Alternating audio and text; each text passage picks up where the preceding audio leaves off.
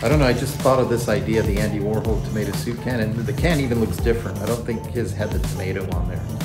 So I'm just gonna see how it comes out. We have some damaged cans, as you saw, and I think it would be cool to maybe open this and actually pour it out. That'll be the last shot because that'll make the most mess.